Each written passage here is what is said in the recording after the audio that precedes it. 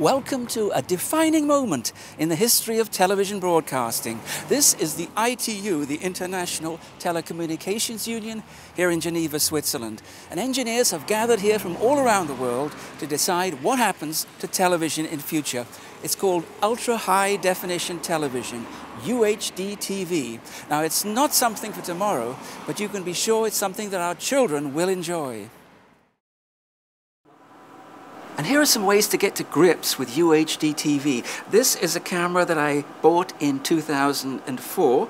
It's one I'm not going to show you my holiday pictures on it, but it has a label on the back that says 2 megapixels. So the camera is capable of resolution of 2 million pixels. And this is about the same resolution as you get with a high-definition television broadcast. Now, this other camera is one that I bought just recently, and it has a label on it of 10 megapixels. So this is about equivalent to the lower of 2 levels of ultra high definition television. This is equivalent to what's called the 4K layer. Now, there is an 8K layer, and that's the one that's on the picture behind me. That has 32 million pixels, 32 megapixels. We can't buy cameras like that today. Imagine that this is a normal television picture, maybe like the one that you're watching right now with us on it. Now, when you make a standard definition television program, this is the space you have to play with. When you go to high definition, you have a larger palette for your work. And it's about like this. It's 4 or 5 times the amount that you have with a standard definition picture. Now, when we go up to ultra high definition, we have even more space to play with. So if we go first of all to our 4K level, this is what we have to play with when we make our television programs. What about when we go to our 8K level, the 32 megapixel level? Well, the space available, the palette is like this.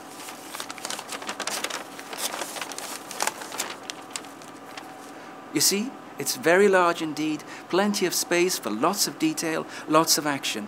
This is 32 megapixel UHD-TV. And to go with these fantastic pictures, you need fantastic sound as well. And there are 2 ways of providing it in this demonstration. One is to have columns of loudspeakers built up around the room. The other way, which is a bit less obtrusive in the home, is to have a row of loudspeakers along the top and along the sides of the display. In either case, you can tell where the sound direction is, laterally, horizontally, or vertically. This is 22.2 channel audio.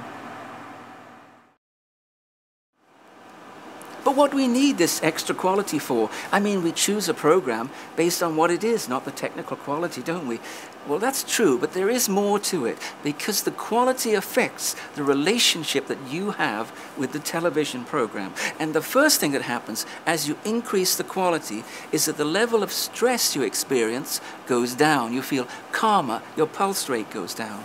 And also, this means that you perceive the program to pass more quickly. So the perceived duration of the program is shorter. And also, your sense of involvement, your emotional involvement in the content grows as the quality rises. And all of these 3 things add up to this. The zapping moment, the point where you change channel or change program, gets longer. The higher the quality, the longer you'll watch the program, all other things being equal. And this is the key reason for having these higher qualities. It gives the viewer more enjoyment, more involvement, and they watch the program for rather longer. And it may be that with a system like the 32 megapixel UHD TV system, that duration may even be doubled.